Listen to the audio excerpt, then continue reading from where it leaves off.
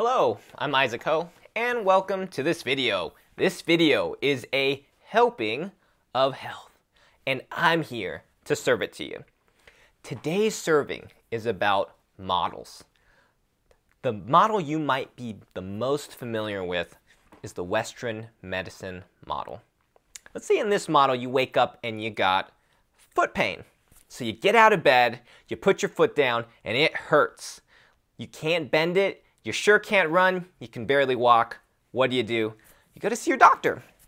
Now your doctor might do things like put it inside a special shoe so you're not putting pressure on it. They may give you anti-inflammatories to see if that will make the pain go down. They may even inject something inside your foot to see if that will make the pain go down. And if that doesn't work, they may get someone to come in and remove structures inside the foot or in the calf.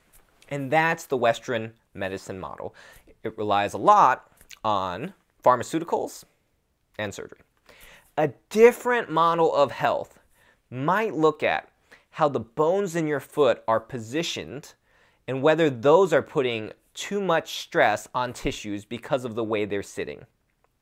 It may look at the way your pelvis is oriented, and is that putting too much stress on your foot over and over again so it can't heal.